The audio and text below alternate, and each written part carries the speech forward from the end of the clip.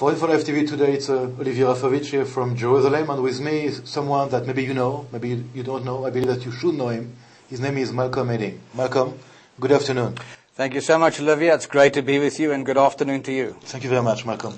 Tell me, I know what you are doing here in Israel, but tell us, what are you doing in Israel, Malcolm? Well, I'm the executive director of the International Christian Embassy, Jerusalem, which is probably the biggest pro-Israel organization in the world, in that we are working in more than 114 countries of the world for and on behalf of Israel, defending Israel's right to exist in peace and security, fighting anti-Semitism, fighting the media bias of the world, and generally supporting Israel where and how we can, with many initiatives, even humanitarian ones. So this is a vast organization that is expressing Christian solidarity with the Jewish state from all over the world.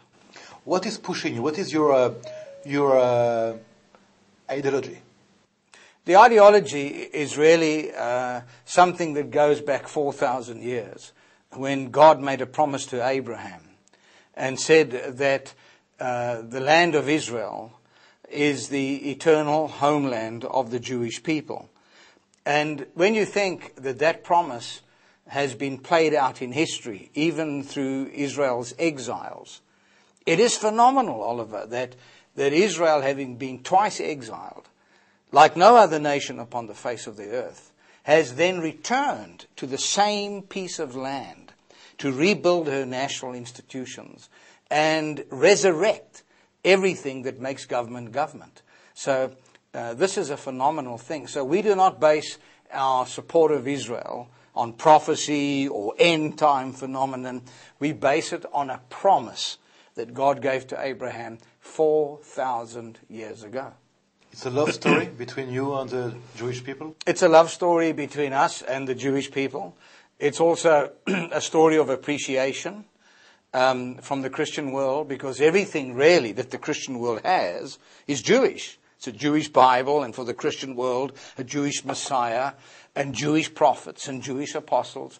And so Christians who are involved with us, and there are millions of them, also seek to pay back their debt of gratitude to the Jewish people. These are Israel's friends, full stop. People ask us, why do you do this? Well, because of this foundation. But actually, what does that foundation mean? It means that we are Israel's friends. I think we are Israel's best friends. Many Jews, not all of Jews, sometimes were skeptical about Christian churches, like the Catholic Church, like today. You represent the Christian world, but you know that there's still some problematics with the church, with the Catholic Pope today. How can you explain to Israel, to Israeli people, to Jews, that some Christians are doing so and some others are doing something else? Well, I think first of all... I'm sorry to... No, I understand, Oliver. I think that's a very good question, and it needs to be addressed.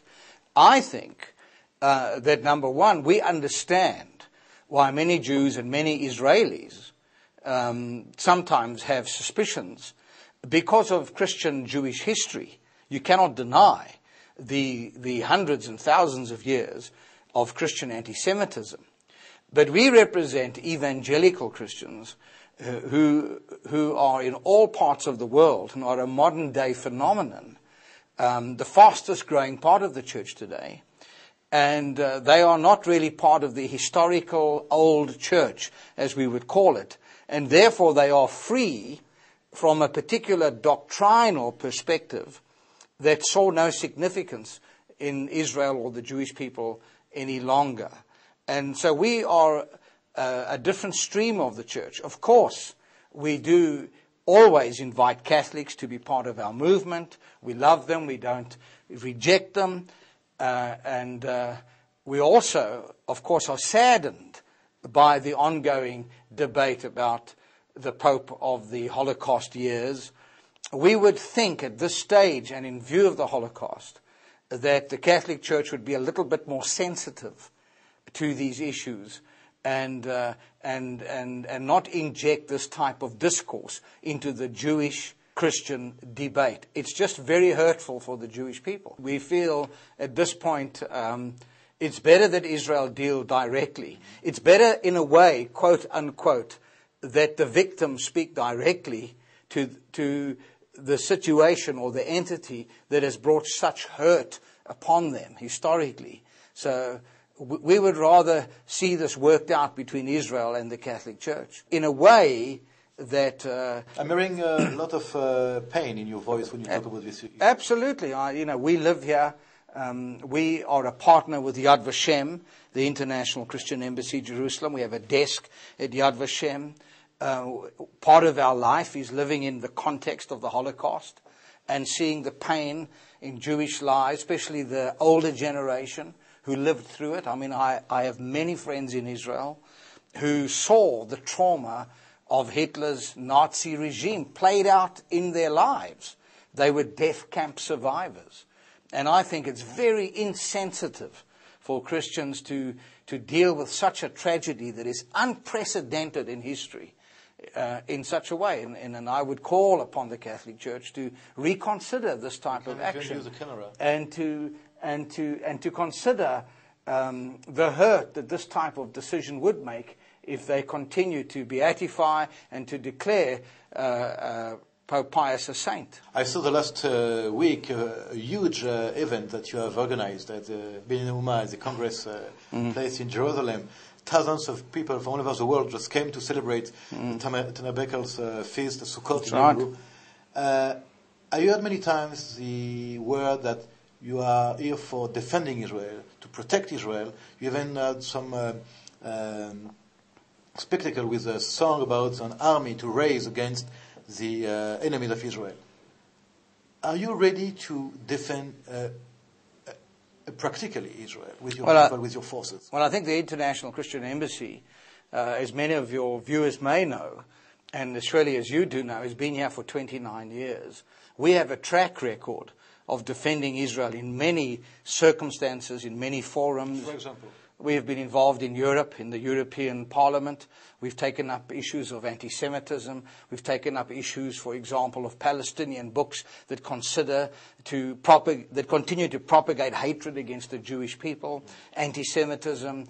We've had campaigns in one way or another all over the world at different times on behalf of Israel.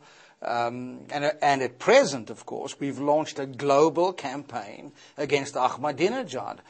We were the organization that raised a worldwide petition and presented it to Ban Ki-moon just 3 weeks ago, calling for Ahmadinejad to be indicted for incitement to genocide. And the United Nations Charter demands this.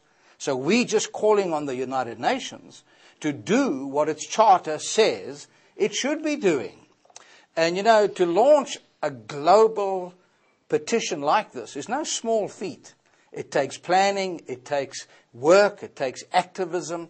And we had thousands and thousands of endorsements calling for this to happen. And we've now broadened that out into a bigger global action against Ahmadinejad. And I think these are the type of things that are very practical.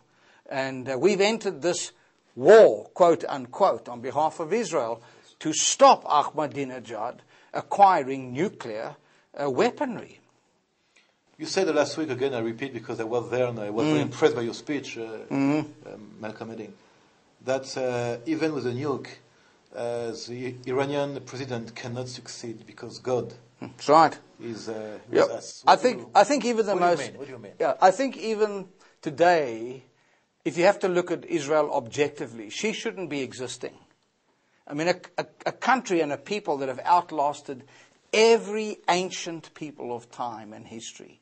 The Romans were here, the Romans have gone. The Egyptians were here, the Egyptians have gone. The Assyrians were here, the Assyrians have gone. The Syrians were here, the Syrians have gone.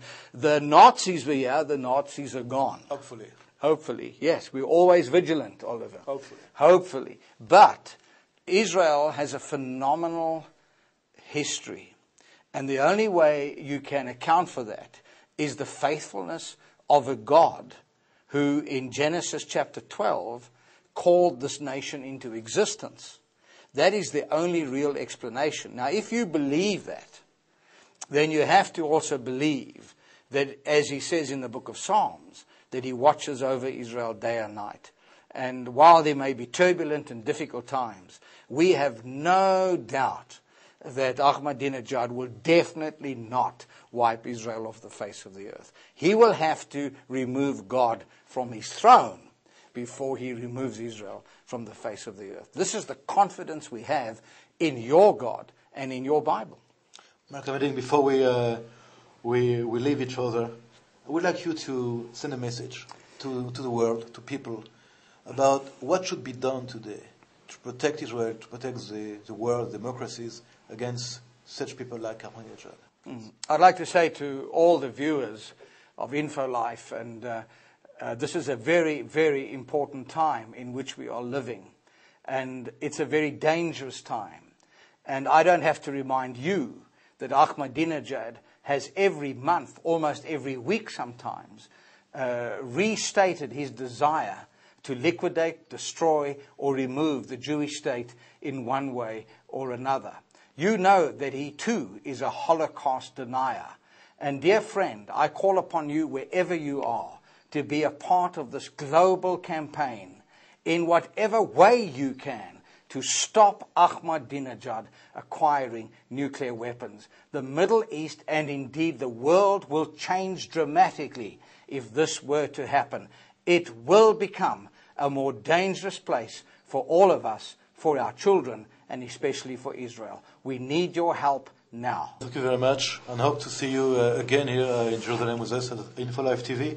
And I believe that you are more than important. You are vital for Israel, for the Jewish people.